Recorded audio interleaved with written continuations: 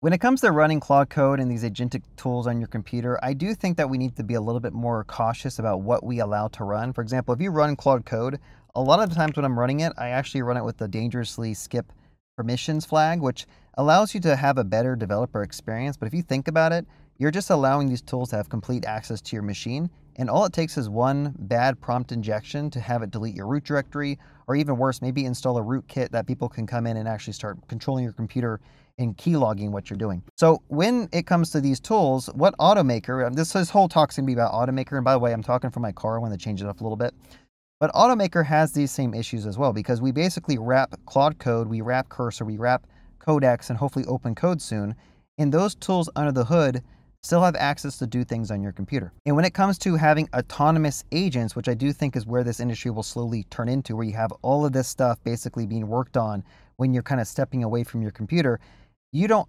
sit there and watch every single command that's being run. And so the only way forward, I do believe, to keep this stuff secure is to start having sandboxes.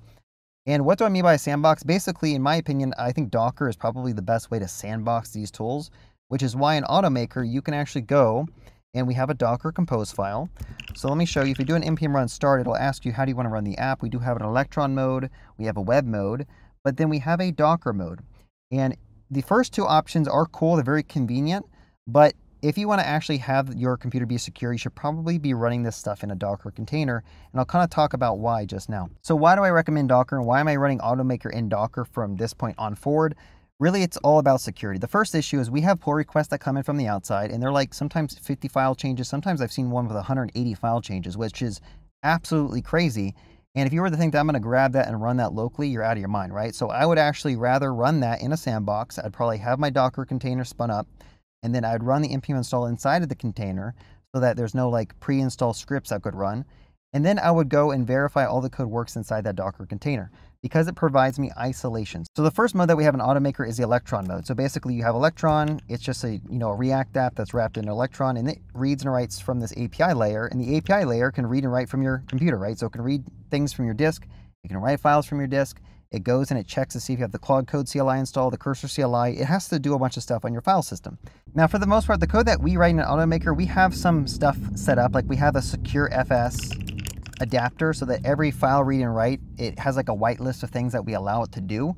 But for the stuff under the hood that we don't have control over, like the Anthropic Agent SDK, when you kick off a task in Automaker, like when I drag this card from the backlog to in progress, that actually kicks off the Anthropic Agent SDK, and that just starts churning on your computer, right? And if there's one bad prompt injection, who knows what happens? And so I'm very cautious about running Automaker now and all these, agentic tools on my computer, because there's just no way to verify that they're not like messing stuff up or installing malicious software. So I think the most logical step that all of us developers need to do is we need to start running all this stuff inside of a Docker container. So Docker is a way to basically run an isolated service on your machine, and it has its own special like base image and its own operating system. So anything that is outside of this Docker image, it doesn't really have access to. Now running in this mode, it's a little bit different. The only thing we really need to protect is the API, because the API is what's running this Anthropic Agent SDK, and it's also what's reading and writing from disk. So if you just actually run the API inside of Docker, and the Electron app could be its own separate thing, that you could potentially point to that locally running API, or if you actually have a VM, you could host this VM somewhere else, right? And you could have your Electron app point to this when you spin it up. So I think this gives us a good developer experience and flexibility, where the Electron app really doesn't do anything. It's just like a cool little wrapper around connecting to the actual API. And inside of the API, it's safe to run Anthropic Agent SDK, because the only thing it has access to is what you allow it to have access to. So in Docker, there's actually something called a volume mount. And so if we go to our Docker compose file, you'll see down here there's an Automaker data mount.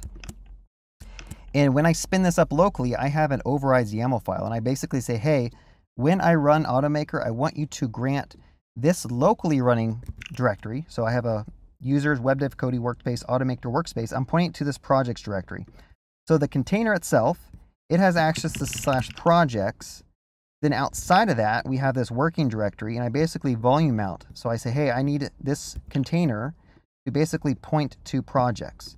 And then Automaker is actually going to use the API to read and write from that projects directory, and that's the only thing it has access to. So that makes me feel a little bit more secure, because the API can no longer just allow Anthropic to go off and like write to my computer. That's completely walled off now. It only has access to this directory, and it only has access to the tools that live inside of this. For example, I think you need the Claude Code CLI installed for this Anthropic thing to work. We also have a Cursor CLI installed. We were going to end up adding like OpenCode and Codex. So all these tools the API can now call into to achieve what it needs to achieve, and those are completely isolated from my computer.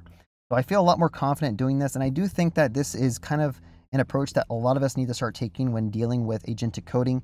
We should be using sandboxes. We should be containerizing what we're running and allowing these tools to have access to, just for that additional layer of security, right? And especially if you're working at a larger company at work or like sensitive stuff, like this is the de facto way you should be doing this.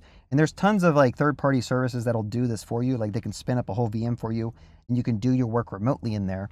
Like, and the only thing you really have to worry about now is like, if you wanted to, for example, have Anthropic automatically commit and push stuff to your repo, you probably just need to have like a fine-grained key with like fine-grained permissions, so that when it tries to do GitHub commands, it can actually read and write from your repository, and that's it. Like you want to isolate this container just to your projects that you're interested in. But I guess there's a lot of people who are using these tools now. A lot of them might be running Claude Code with dangerous skip permissions, and I just want you guys to know that this is kind of a dangerous thing to do. That's why it's called dangerously skip permissions. You're allowing these tools to basically have access to your entire computer to install whatever, to delete whatever. And I think we need to start running stuff inside of sandboxes to keep them a little bit more secure. By the way, if you guys enjoy learning about agentic coding, go to agenticjumpstart.com. I totally forgot to turn on my Wi-Fi, so I can't even show you my website. It's not going to load. But it's my course. I have a course that has, I think, over 80 videos now, 12 hours of content. I teach agentic coding. I teach Cursor, Claude Code. And we also build out a full stack web application from scratch using Tanstack Start and Drizzle, and we get it all deployed out to Railway. So I do think it's a really, really great thing to start learning now, agentic coding. I do think it's the future. So if you guys are interested, go check out agenticjumpstart.com. And then also, hopefully you guys enjoyed my talk. Let me know in the comments if you did or if you didn't. Have a good day and happy coding.